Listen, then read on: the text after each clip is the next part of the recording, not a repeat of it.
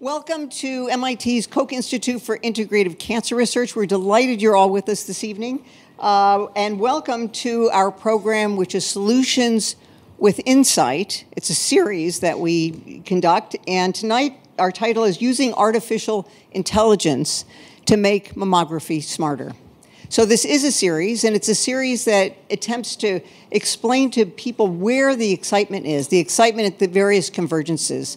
The convergence between biology and engineering, the convergence between academic studies and clinical practice. But the thesis of the Koch Institute is that through these various intersections, we can actually accelerate progress on cancer. And so tonight's program will give you a little sense of that. We have a really remarkable trio of women presenting tonight, and I know this is going to be a really extraordinary conversation. Between many new innovations, many new discoveries, there's invariably a personal story, and there is a personal story here between Connie, Regina, and what they have put together to make mammography a whole lot smarter. And it's a very special treat to have Linda Pizzuti as our moderator tonight. She's going to conduct the conversation and then take questions from you afterwards. So if you have questions, hang on to them because we'll turn to the audience. So I want to make a few just very brief introductions to let you know who these people are. Regina Barzilay is the Delta Electronics professor at MIT. She's a member of the Department of Electrical Engineering and Computer Science. She is also a member of the Koch Institute. She's a member of the Computer Science and Artificial Intelligence Laboratory. Lots of words. Simply put, Regina Barzilay is one of the world's leaders in machine learning. And she has committed herself to using her insights into machine learning to make clinical care better. Joining her is Connie Lehman, who's the Chief of Breast Imaging at Massachusetts General Hospital. She's also professor of radiology at Harvard Medical School, and she's the co-director of the Avon Comprehensive Breast Evaluation Center at MGH. Connie has devoted her clinical practice to improving the health of our communities by delivering the highest quality patient-centered care in a setting of active innovation and education. And you're going to see how the two of them have put their minds together and their talents together. Now, let me just say a word about our moderator, Linda Pizzuti Henry. I have to first say we're very proud that she's an MIT alumna. Hooray. And she's the managing director of the Boston Globe. She's co-founder of Hub Week, which is an annual collaboration among regional institutions that explores the intersection of art, science, and technology. She's founder of the Boston Public Market, and I have to tell you, there are dozens and dozens of community-focused activities that she has made to happen and fostered. She has been a real champion of our community. So it's an incredible privilege to have these three amazing women with us tonight. I'm looking forward to their conversation. I know you're looking forward to their conversation. And at the bottom of it is, how do we make mammography's diagnostic power even greater so we can save lives? So with that, I'm going to hand it over to Linda, Regina, and Connie. Come on up, get started. Okay.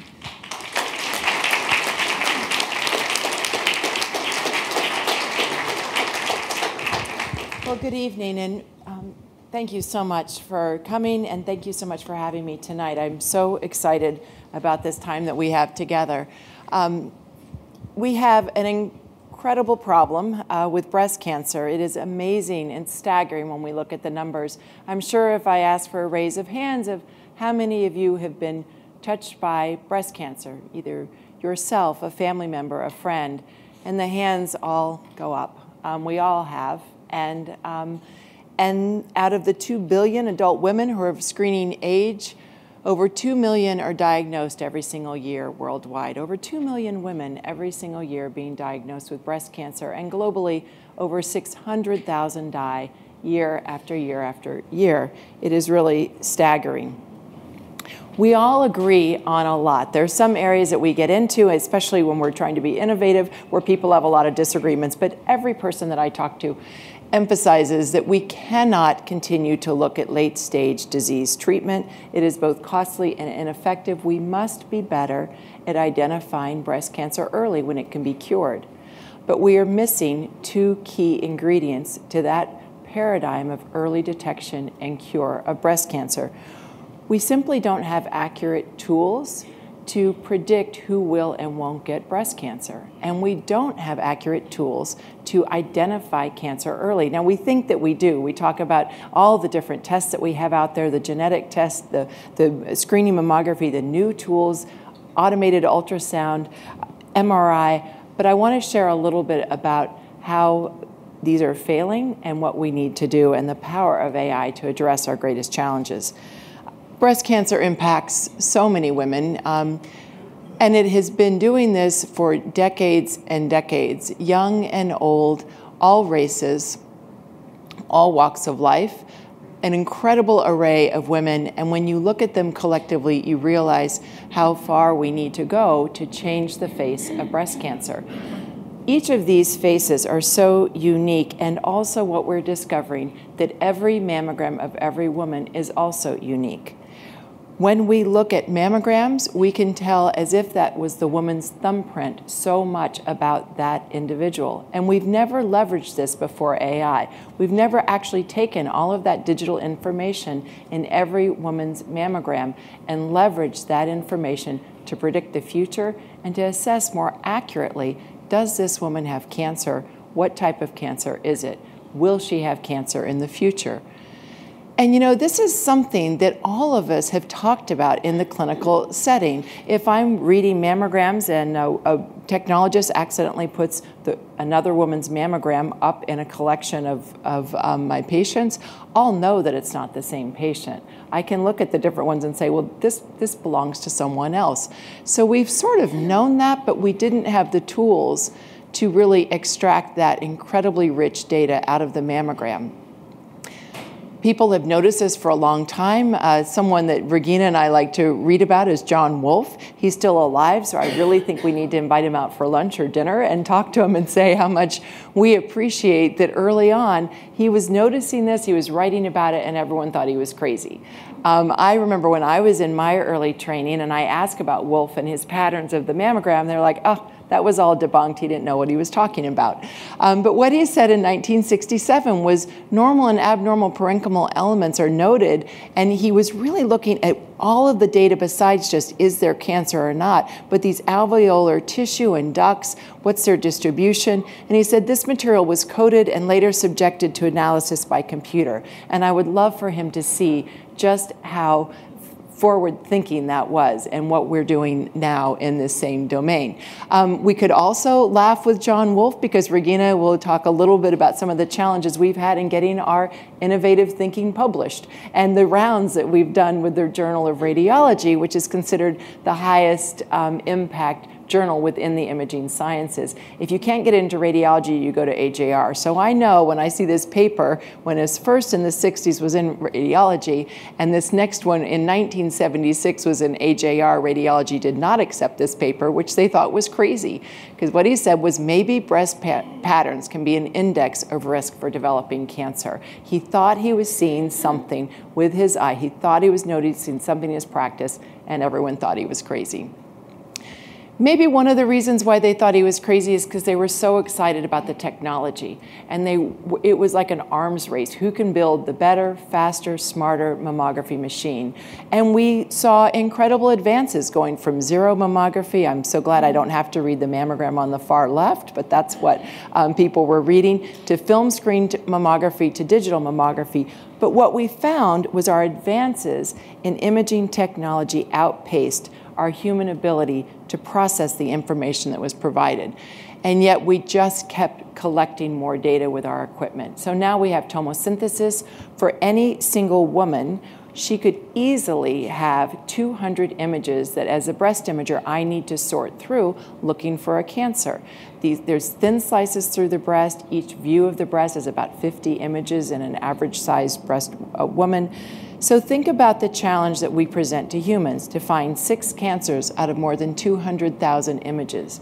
Now I say it's challenging, but it's actually ridiculous. This is not a feat that we should have humans be doing. This is a feat that we should be having highly intelligent computers doing. This first level of screening mammograms, the 200,000 images, let's have computers read that, and let's have humans work on then conversations with patients, calling them back, biopsying them, talking them through their cancer diagnosis, doing the things that physicians can do well, and allowing computers to do the things that they can't. And we've all known this to be true. I did a very large study of a breast cancer surveillance consortium, hundreds of millions of mammograms, thousands of radiologists, and what we find is there is wide human variation in mammographic interpretation, so that we know that 40% of US certified breast imagers are not meeting the criteria that are set.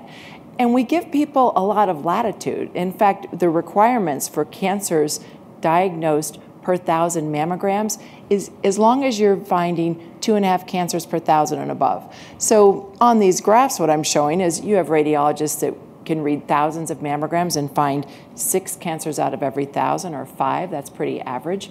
But it's okay if they're only finding 2. And in fact, some are reading here that we did in this huge study, and they would find 1. In other words, they're missing a lot of cancers. There's no performance of mammography. There are these wide error bars. We can talk about recall rates or sensitivity. How good is mammography at picking up cancers? It depends on the human, and we want to change that. We don't want this to be tied to that human variation. Sensitivity of mammography average is 80%, but we have people that it's 30%, and we have others that it's 95%. These wide error bars in performance in this domain. And we talk about it amongst ourselves. We talk about the fact that in about 30% of cases, when you identify a cancer, you can see it in the year before, when you look back. We talk about in our false negative mammograms, when the mammogram is read as negative, but sometime during that year, the woman feels a lump or identifies something, goes into the doctor and has cancer diagnosed. When we look back at that negative mammogram again, 30% will say, we actually can see something. This is an example. This was read as negative, but in hindsight, we can see this spot. Now, why did a human miss this? Because for breast imagers, you look at this and you say, actually, I can see that cancer. It's that little white spot. There's a human reading hundreds of mammograms, going through, gets distracted. It looks like the other tissue. It is not something, again, for hundreds of thousands of images, looking for 6 cancers that's well suited to humans. So the government has tried as much as they can to help us with very good intentions. We have a Mammography Quality Standard Act to improve the performance by radiologists. The standards that are set for us are higher than any other field in radiology. We have to read a certain number, which is not required in other areas. We have to take CME. We have to audit our practices to know how good are we at what we do, how many times do we miss cancers, how many times do we have false positives. And then more recently, the government also said, let's share information with women. Let's make sure they know their breast density. So what about that? I'm going to now shift over and sort of bring us to the transition over to Regina by asking the basic question, can computers read mammograms better than humans? We think that they can. In fact, we know that they can. The first question, and this is going to be an audience participation. I liked it how people raised their hands before, so pay attention because this is all the education you're going to get. These are mammograms of different density. White means dense, and the grayish is not so dense. So these last two are very dense. Turns out that radiologists don't do a very good job of this. We did a large study of 83 radiologists. At one end of the spectrum, the radiologist said, I think 6% of mammograms are dense, and at the other end, they thought that 85% were dense, and everything in between. So this is the information that the government is asking that we share with all women. So we developed a model that had 97% agreement with expert readers and 94% agreement in the clinic. This has been implemented, and we're using it now, and every patient that comes through Mass General for their mammogram has their density assessed with this MGH MIT deep learning model. This is the sorting that one would do. You have all these different mammograms, and we're asking the models to sort them out depending on how they were assessed. I'm putting the fatty ones, the gray, to the left, and the dense ones to the right. This is a confusion matrix, and I want you just to look at these patterns. Reader 1 sorted these mammograms into columns. Reader 2 sorted them into to rows. And so look at these patterns and which look more similar to you, the columns or the rows. Which do you think was the machine and which do you think was the human? This is where there's agreement. Both reader 1 and reader 2 said that the upper left was fatty and the lower right was dense, and that makes sense. That's what they look like. But these are disagreements. One said dense and the other one said, I don't think it's dense. So the model is the columns, that's the computer, and the rows are the radiologists. You can see the variation by the humans and the consistency by the models. It was giving this feedback to our radiologists that had them accept using AI in the clinic because there is a lot of resistance. The more they got this feedback, the more they realized, oh, there is human variation. I don't know what I was thinking that day, but I was wrong. Maybe my finger slipped. I don't know. And so that is why at MGH we have our radiologists that are supported both in the infrastructure that we've built and the tools that we have to integrate seamlessly the AI assessments into their clinical practice. It doesn't increase their time. They're not working at separate computers. It's been integrated into the standard clinical flow. We're now ready to launch this into other areas. Regina is going to talk about our other models, but we've built a platform where all images at MGH are pulled into a PACS or an archiving system, run through an IT application, through a model, and then back through into our Epic and our reporting system. And finally, the final question, the first step to independent reading, where we actually get to the point where it's computers reading our mammograms, not humans, is our one-year triage model, where we are showing right out of the gate, giving this model very little information, not the prior mammograms, not the advanced tomosynthesis mammograms, just the basic 2D mammograms. We're showing that we can identify those mammograms with a high likelihood of having cancers, and we can identify those mammograms that were human red false positives. We are already at a point with our computers where we are performing better than many, many radiologists certified in the US to read mammograms, and we're truly just getting started. So I couldn't be luckier to have been recruited to Boston, to have one of the men at Mass General that recruited me say, you have to meet my patient who's just finished her treatment. Her name's Regina Barzilay, and she's spectacular. And then I'm like one little T-stop away on the red line from Regina. Her lab, all that MIT has to offer, is something that was beyond my wildest imagination when I made this move from Seattle to Boston, and couldn't be more proud also of my team back home at MGH that's open and excited and enthusiastic about how we can do more for our patients in the future. So I'm going to turn it over to Regina, and thanks for your time.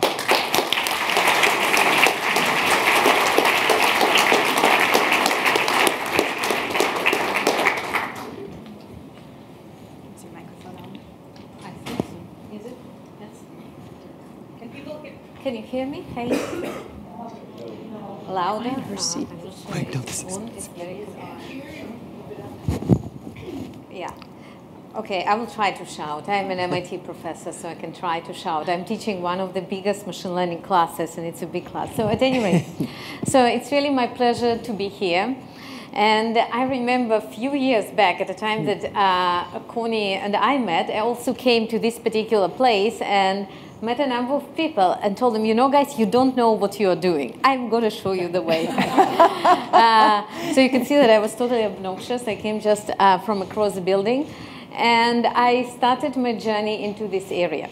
And while Connie focused on talking about how machine can help radiologists to do a better job than they're already doing, the question that I personally cared about is to use AI to solve questions that humans cannot really do. So for instance, here you can see two breasts.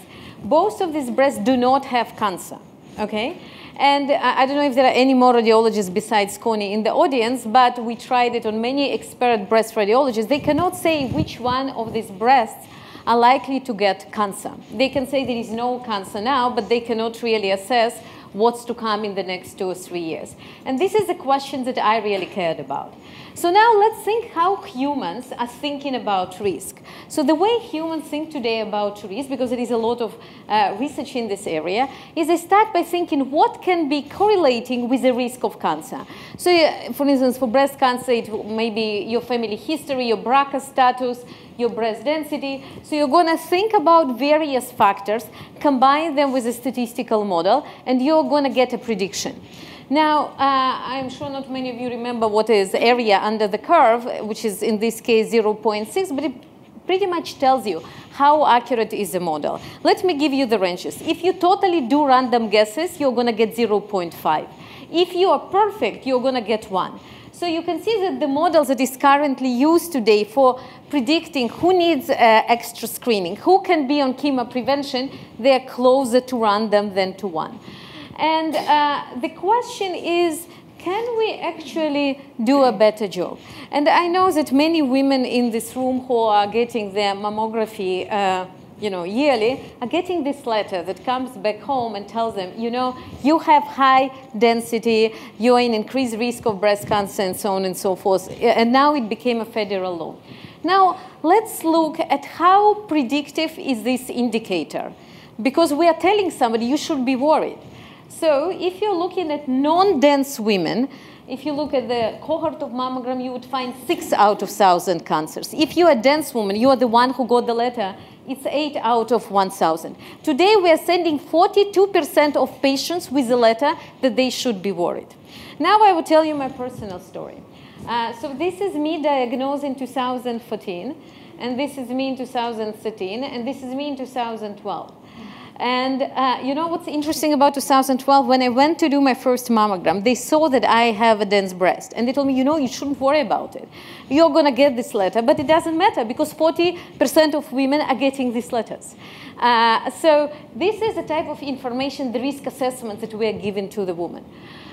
And the question that I thought about is, forget about using human to predict the risk factors. Our capacity to identify patterns is very limited, because it's like, the dogs have better sense of smells than we do. The same way, machines can remember many more pixels that we would ever be able to do.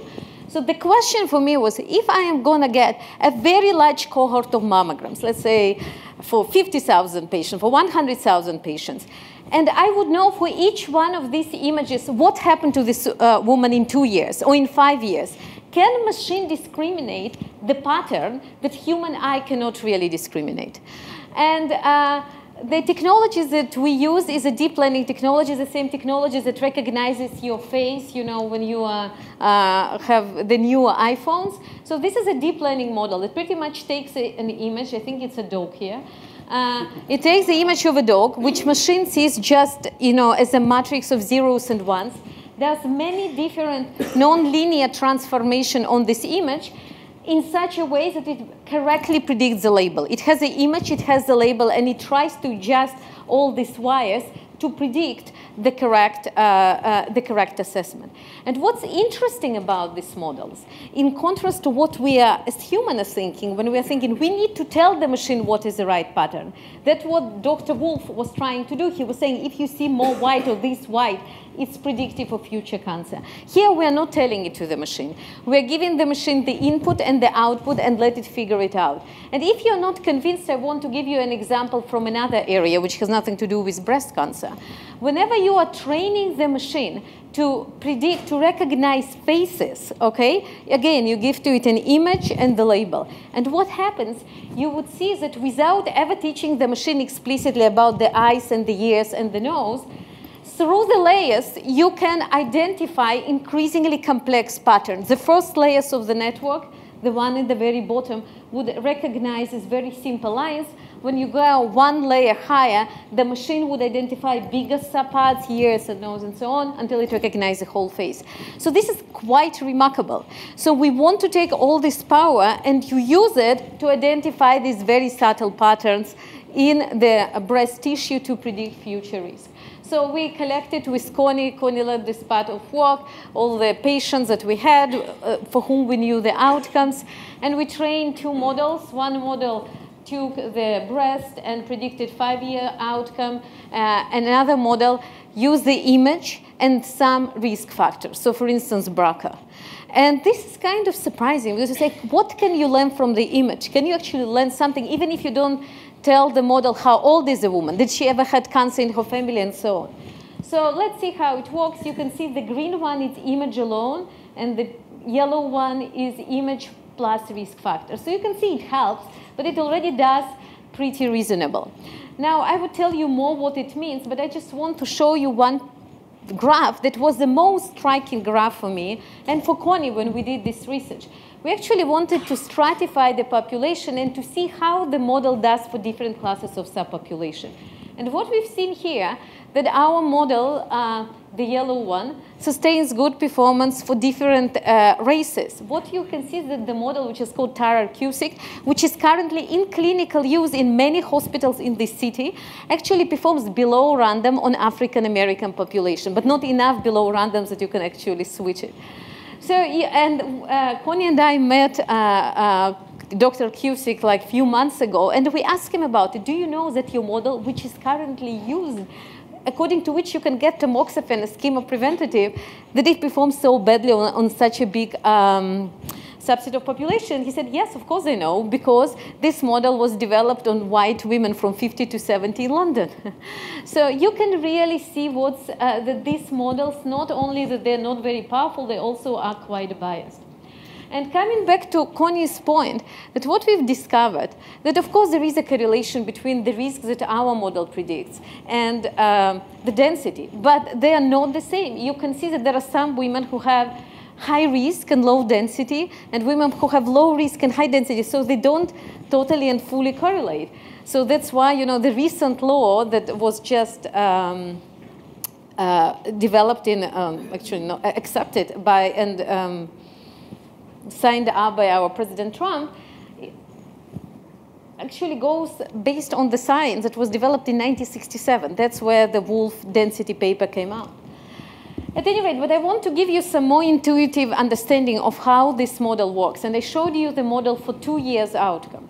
So what you can see here, this is the docile. So for instance, this is top 10% of the patients in the model predicted high risk. You can see that 40% of the cancers fell into this category. If you look top 20%, 60% of the cancers happen to be here. At the same time, if you look at the bottom 40%, these women have very, very low chance of getting breast cancer. So what you can imagine may be happening when we move forward, that we can do the first mammogram, assess the risk, and then create personalized screening depending on your particular tissue. Either you look really suspicious and you may need MRI and other things, or maybe it's okay if you're coming every 2 or 3 years for screening. And what I wanted to say, I don't know how many of you know this story. This is a woman called Nancy Capello from New Jersey. In 2003, she came and did her mammogram. Her mammogram was fine. Within, I think, a month, she found a lump, and she was diagnosed with a metastatic breast cancer. When her mammogram came out fine. And at that moment, this woman realized that you know, there is something wrong with the process. She was she had high density, and nobody told her that her mammogram may not be very predictive, and maybe she needed an additional screening. So what she did, she actually decided to reach out and to her state government and to change the law, which requires the providers to tell women that they have high density. And even in states like Connecticut and New Jersey, you can get a supplemental screening from your insurance based on this information. And I really applaud her for what she did, despite, you know, her own unfortunate circumstances.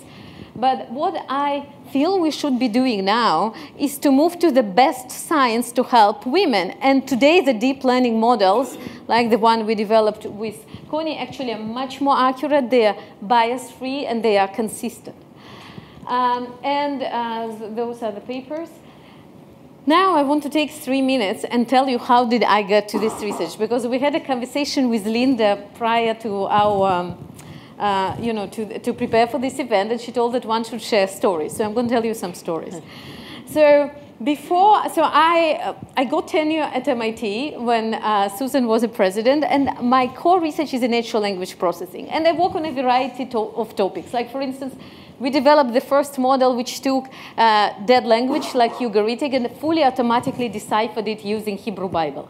We taught the machine to play Civilization, reading manuals in natural language to play better. So a variety of fun things, okay? I had fun.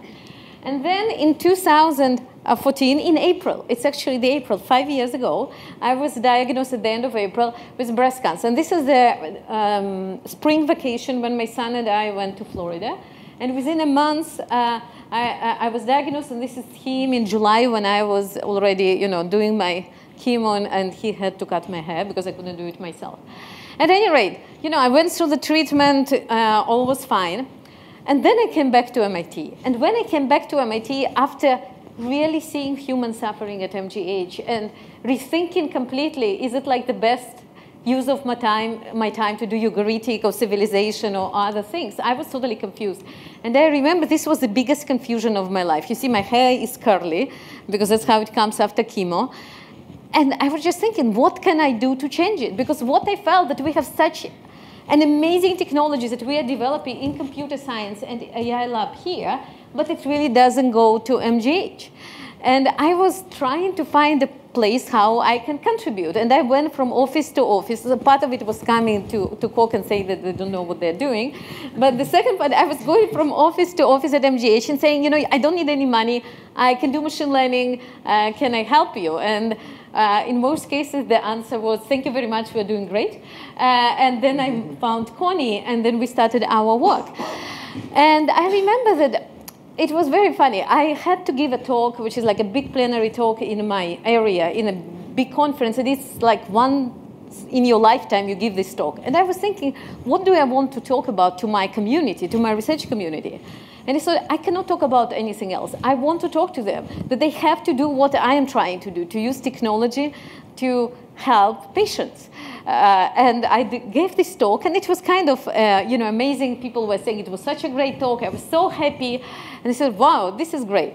Then the reality hit. So we submitted some proposals to NCI and other agencies, and I wrote in the proposal, I'm a breast cancer survivor. I know what needs to be done, and I want to make sure that the technology comes to the patients.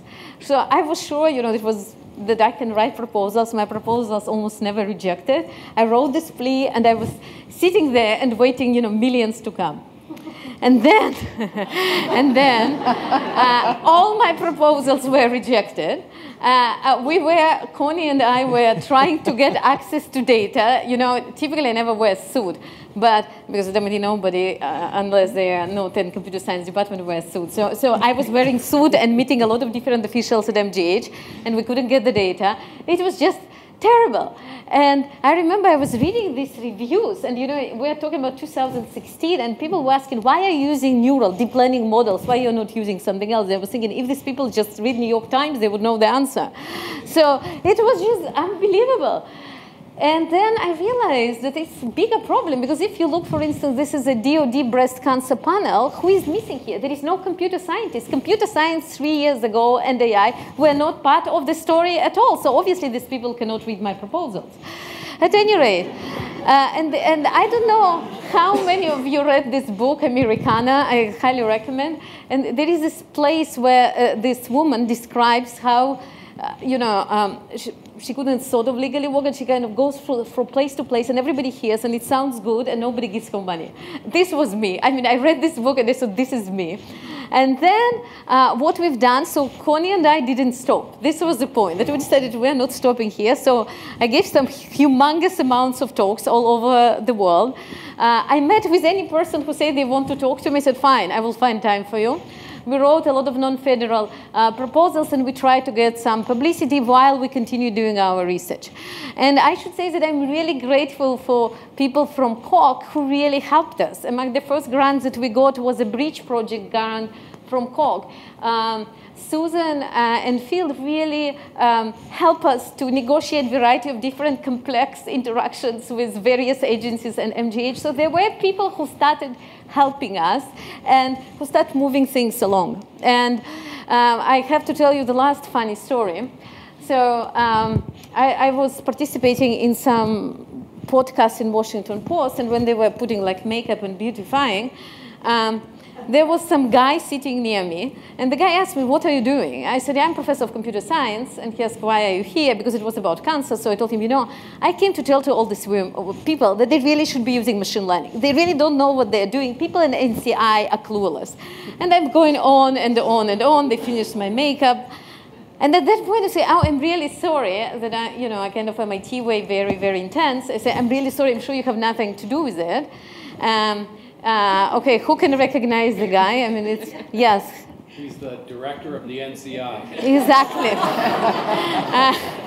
So then he told me that he actually has a lot to do with it. So we made a picture, but it was really funny. At any rate, and he's still the director of NCI. But and then with the time, we got enough funding to do our research, so we're doing well. I am now in the Data Science Advisory Board to the NCI director. We have images from multiple hospitals, and we are really spreading it across the country. And the part that I am really most excited about is that whatever tools we developed besides writing paper, we really clinically implemented them at MGH. So everybody who does their mammograms at MGH have them read by our tools, and I hope that we will spread it to partners and other institutions. Thank you very much.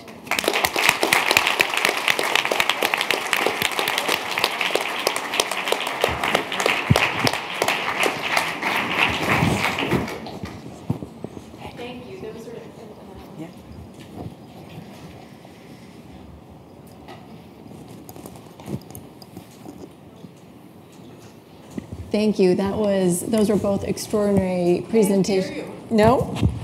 Am I on now? Sorry. Those were both can you hear me? We're good?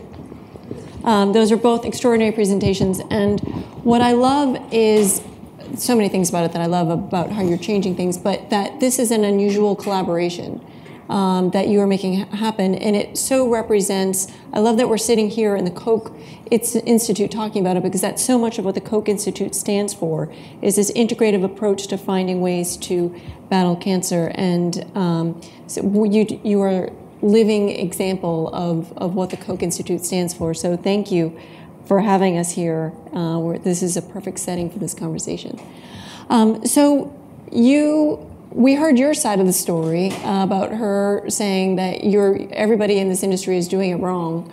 How did you feel when she approached you? I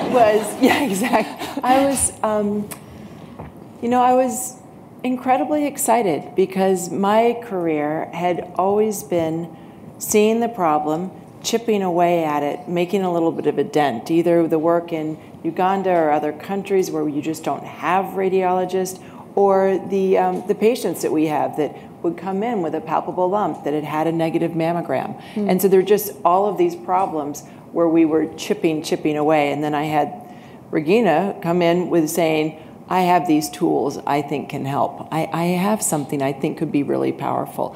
And once we started the discussion, it also really impressed me. I've always thought if you get like-minded people that have the same vision, have the same mission, have the same tenacity, they can do great things. And that's what impressed me most about Regina. She was in it for all the right reasons. She wanted to help patients. And that was pretty extraordinary. Of course, having, when people, trainees and residents often say, now tell me the difference between a sponsor and a mentor. And I was like, okay, look up sponsor, you're going to see Susan Hockfield, because she knows what that means. When she says, I see these two women, I want to support them, I want to help them, and I'm going to figure that out. So it was really a spectacular process. And so what you walked us through here was really incredibly persuasive. I'm pretty sure everybody in this room would rather have would prefer to have any sort of screening read by AI, to just have this database. One of the things that you talked about is how you have the training from looking at thousands and thousands of images over your career, that things pop out to you, that you're able to see it. And the same thing happened with the woman who discovered the CTI injuries in the brain, that you were just able to see these patterns. You heard this and you said, that's not good enough. I do appreciate, and Connie reads my mammograms, every year together with the machine. But I think that it's not about, who is better. We have really challenging task in front of us, trying to predict. And what we've had, I want to reiterate statistics from Connie's presentation. 30% of breast cancer 1 year were growing in the breast because they were not identified. And we're even talking about top institutions. So the question is, can we put machine and human together to do it better? And we all know that, and I've been to the room where Connie reads these mammograms, it's 8 hours, you're just looking at images. And I'm sure each one of you can think about part of the day when you're just tired, or you want to make a phone call, or you need a cup of coffee, and you just lose this concentration. So if machine can help human to do their job better, I think we all will benefit. And furthermore, we can ask machine questions that humans cannot answer, like predicting risks. And the question that I'm asking myself, and Connie is asking the same question, let's say now we are putting into the clinical implementation these models that predict risk. Model can actually tell you where it looked at when it identified risk, but the pattern is so complex that human cannot comprehend it. So how do you decide, how do you work in this world where machine in some ways are smarter than us? Because it doesn't mean that you can open the black box, you can make it white box, it would show you what it's seen, but the human still may not be able to understand it. And there is, even with AI, there is still a really important human element, which I've heard you identify, Connie, where there's a human trust. And you yourself played a really important role in showing that computer-aided, what's it called? The CAD, computer-aided detection radiology, was not effective because the element of human trust is so important. So can you tell us a little bit about that story and what you learned from that to help with what you're working on today? Right, and so one of the things that Regina and I are excited about is not repeating the mistakes of the past. So computer-aided diagnosis, computer-aided detection has been around in mammography for decades. It was a very different approach rather than the approach that Regina explained, where you give lots of images and say the outcome, and the deep learning is going to learn that. Instead, we would segment the breast. We would say, this is what a cancer looks like. These are what calcifications look like. This is what a mass looks like. And we would teach those features and then run the mammograms through, and it would flag and highlight, like, look at this, look at that, what about that? Well, it turned out when those products came out, and they were really, the companies were rushing to get them to market, they put marks on all the mammograms. So we had radiologists with lots of false positives, saying, maybe that's something, maybe that's something. So then the company said, well, let's try to filter that down. Don't make so many marks. If it's really obvious, we won't have to put a mark on it. When we actually studied what happened when radiologists used that all across the country, they performed worse with this assistance than without. And that was something that people were pretty upset with me for publishing, because there had been a whole industry that had been created around this. People were billing for it, they were collecting for it. And so that was an unpleasant story. It was an uncomfortable story, but it is, it's the power of science and research and information to guide people's best practices. So we don't want to repeat that. We know a lot of the study designs that were done, although they were accepted in journals that will reject us, the study designs were pretty sloppy. They were reader studies. They were highly, highly biased data samples that wouldn't translate over into routine clinical practice. So we're paying a lot of attention to those lessons, and we're really determined not to repeat them. Regina, you've talked about how this is another aspect of medicine that you think is broken, which is the clinical trials. Can you talk about why you think they're broken and what we can do about it? So thank you for bringing it up. This is my other favorite topic, is the question of, how the information is used today in medicine. Because if you go to Amazon, to Google, to any company that deals with data, they would use every single piece of data that they can put their hands on. Now, if you look at cancer care today, and I took the statistics from American Society of Clinical Oncology if you want to check it, they claim that today all the clinical decisions are based on 3% of the population that participate in clinical trials. So it's not random. It's not random. It's not random, and it's only 3%. People who said. It's just why 97%, each one of us went to the doctor, something happened to us. There is a clear outcome. Given how different we all are, machine or humans should be learning from all the information, not only for a small, non-randomly selected subset. And one of the shocks of mine when I started kind of understanding how it is done in cancer clinic at MGH was the fact that if you want to use retrospective data about the patients, actually there is a fellow, which is a clinician, who needs to sit down to extract this information by hand into the database and then run the statistics. Clearly you cannot do it on thousands of people. They can write a paper which will have 200 samples of retrospective data, and it just looked to me totally bizarre, because in no other industries that I work with, people have this type of practice. There are tools to do it automatically. Why we're not doing it automatically? Cancer registries in the whole country, they're done by hand. They're not done automatically as it's done again everywhere. And there is really not much value by doing this by hand. It delays it, it introduces mistake, it increases cost. So how I envision it moving forward, that we can really utilize the data for every single patient that went through the clinic, and we can adjust their treatment accordingly. So this gives us an opportunity to fix. You talked about how the model didn't work for African American women, but there's a real opportunity here with AI, because you're dealing with such a huge amount of data and so many more points of information, of correcting this. What are some of the ways that you anticipate this correcting the discrimination that's built in the past? I think one of the, we had a lot of highlights. We've had some highs and lows on this whole journey, but sure. One of the highs was we were invited to give the keynote addresses at a national conference for breast cancer centers. And we shared our experience, what we've discovered and what we're doing. And it was a little bit like being at a rock concert. I mean, people came up afterwards, they were hugging us, they were thanking us. They were like, what can we do to be part of this? We just had a phone call the other day with a group in Chicago and a group in Wisconsin that heard us there and said, we have over 200,000 mammograms that we run every year. We want to provide this, we want to study, we want to be part of this. What can we do? One of my former trainees in Seattle now runs a gigantic, many hundreds of thousands mammogram program in California. He's like, we're all in. We're in this. We want to do this. And it feels like there's a real groundswell of people saying, we know it's been broken. We know we've tried to say, well, there's a better technology coming out, or now we're going to do something a little bit different, sort of these incremental changes.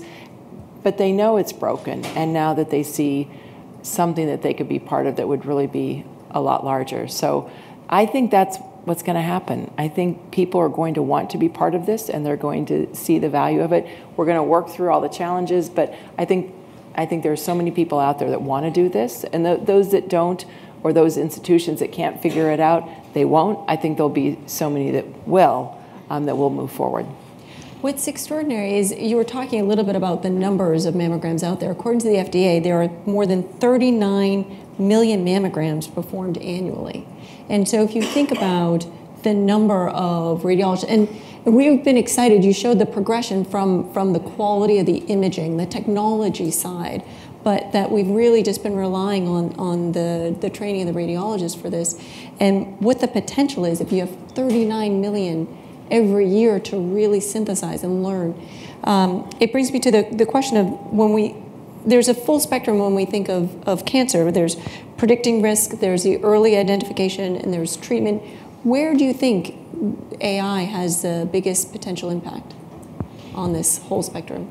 I don't know. We see the full spectrum, from the identifying those at risk, being able then to not just predict any cancer, but the specific types of cancer, and then have prevention strategies that work. So for example, if we can predict this woman is at risk for an ER negative tumor, why put that woman on tamoxifen that will block ER positive receptors and all the morbidity associated with that? There would be a different prevention strategy based on the type of cancer that woman is at risk for. So there's a whole domain in there.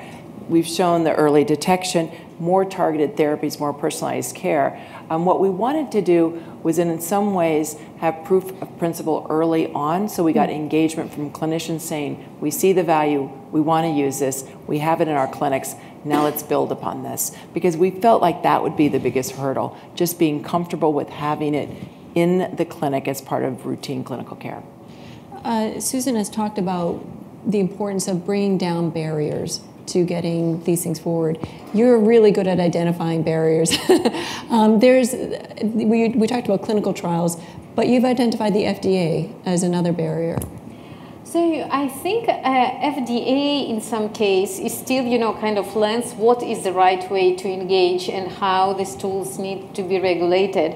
The place where I see one of the biggest barriers to bring AI, and I'm not talking about like MIT AI, but I'm talking, the whole army of people who are getting into AI, is the lack of data. So as you just mentioned, the number of mammograms available in the country. So I think the biggest collection of mammograms that is available for public use was collected before digital mammography. It was films.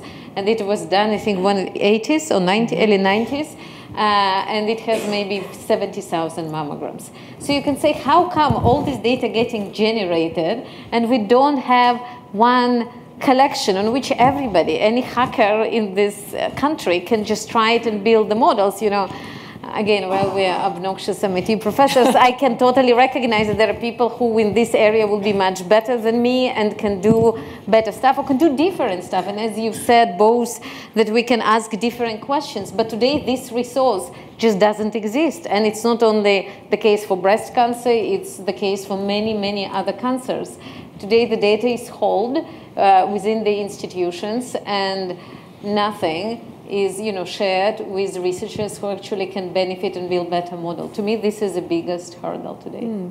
Well, for the AI to get broadly adopted, we need to have the right regulatory environment, what you're talking about, but we also need the right pay structure.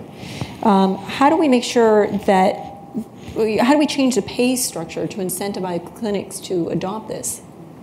I think that this is one of the barriers for more rapid implementation. So there are companies with AI and healthcare, and they're looking at different models, expecting that we would have left fee-for-service behind us, but we haven't.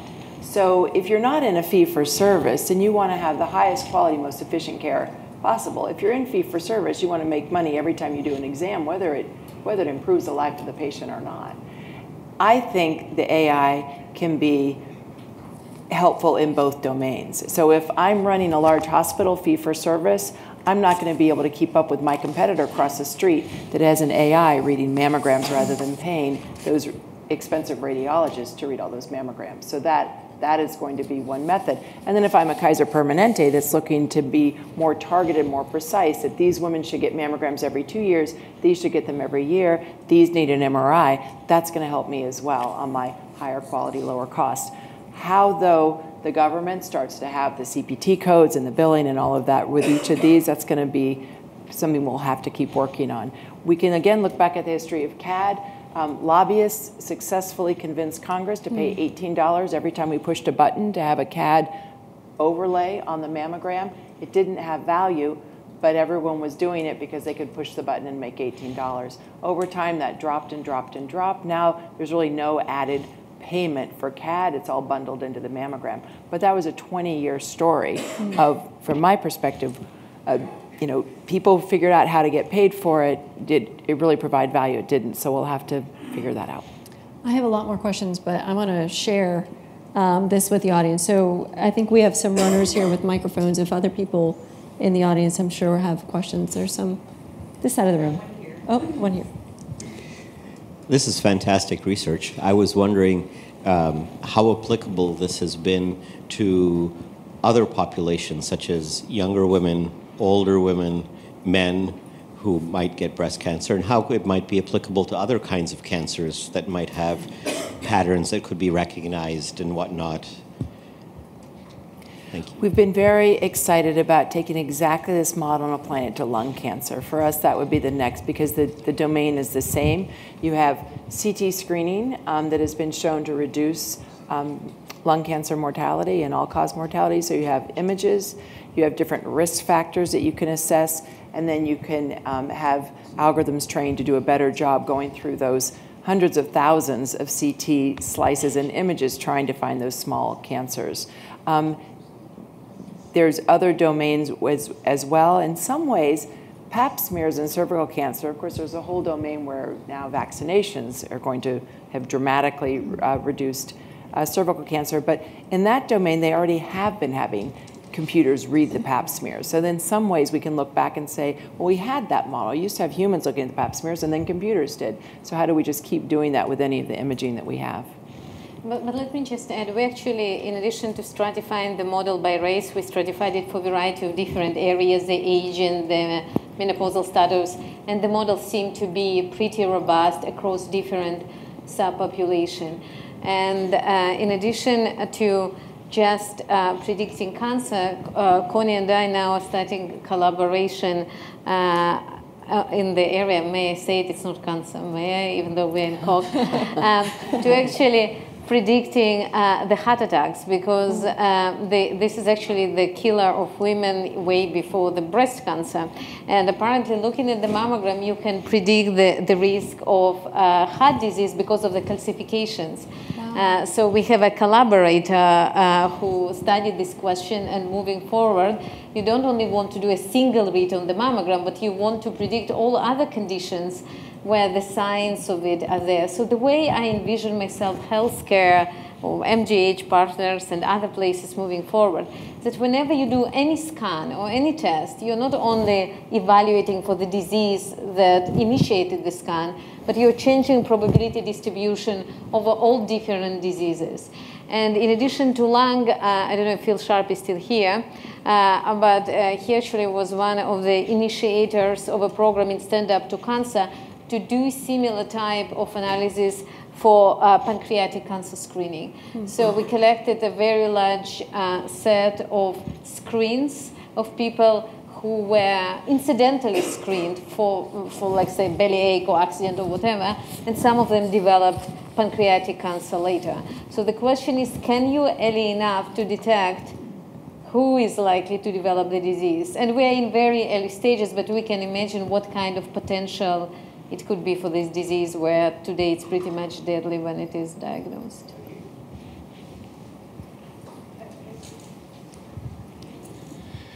I imagine there's some kind of tension between building a really complicated neural net that treats everything as a special case and just sort of a more general neural net. But if you don't want to make some crazily complicated neural net, just a reasonable neural net to analyze this, is 70,000 images enough? Do you get a lot better with 200,000 images, with 1 million images? Or are these just complicated problems and the area under the curve will never be over 60%, 70%, 80%?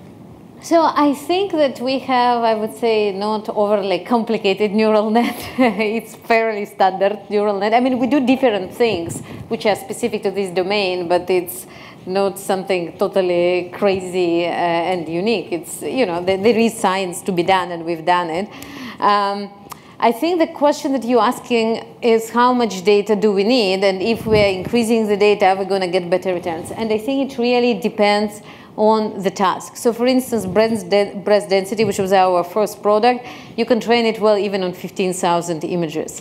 If you're looking at the cancer detection, there we do see improvement, because even if you have 200,000 mammogram, how many cancers would you have? 2,000 cancers maybe?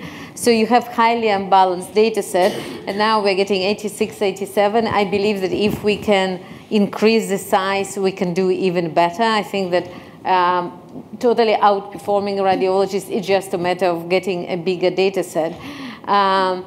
The question where I am not quite sure even with increase in size we can improve, if you look at what I demonstrated, the AUC for, like, let's say 2-year prediction where it's high 70s, I don't think that even the perfect risk model cannot be perfect, because, you know, within 2 years you may change your lifestyle, you can go to medication, you can lose weight, you can change a lot of things. So we're just talking about probabilities. So I think there it's not the matter of adding more images, it's a matter of adding other information. For instance, sequencing data, blood work, variety of other things. And the beauty of this model is they actually combine all of this information to make predictions. There was another question. So MGH is using your tools on all the scans? So are there Breast. On all the breast scans. Are there other hospitals that are going to start using the tools as well?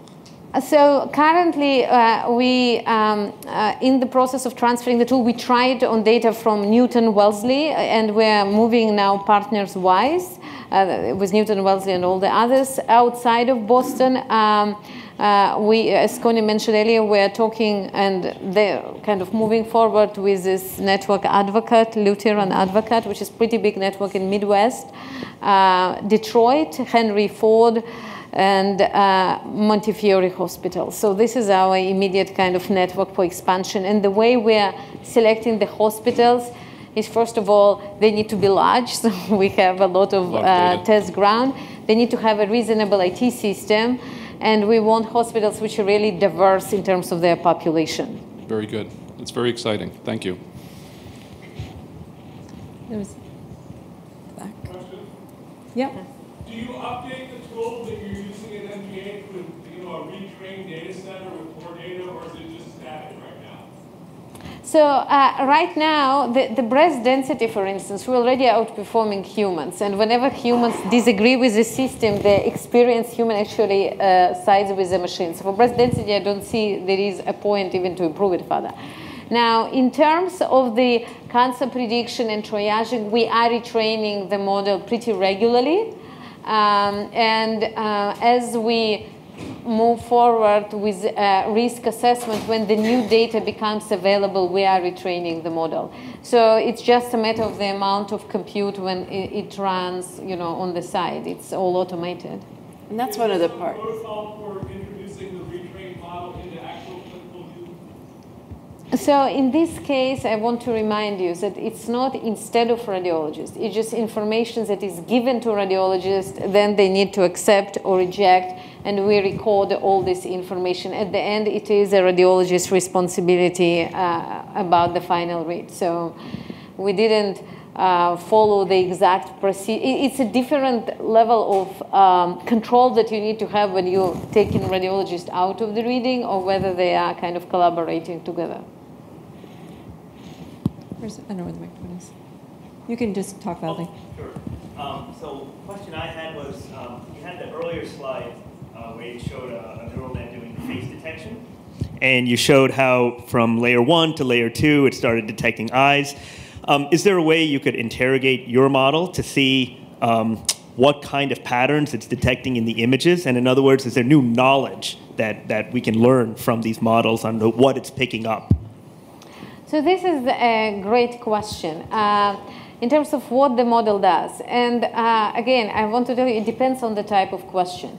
If you train the model to predict density, it will zoom in on the white pieces and do what you expect it to do. If you ask the model to predict cancer, it can, again, zoom in on certain parts of breast where there is cancer. The pattern here is clear. So whatever machine shows to you, it's called attention mechanism, where the model attends to when it trains. Human and machine can understand this is great. The really gray area is when we are asking machine to make predictions that human cannot make. And I am pretty sure that if you even show it to the human and say, okay, there is this pattern, since our, I would say, I'm not sure what is the politically correct, but cognitive capacity here is a bit limited in which patterns we can visually recognize. The fact that the machine illustrates it to you is not going to be really informative. And there is a lot of work in AI about how to make black boxes open. And it's a very valid question. And in some cases, when we can understand the explanation, of course, it's worth to provide this explanation. But there will be cases like this one when it's kind of not clear what that explanation will be. We have time for one more question.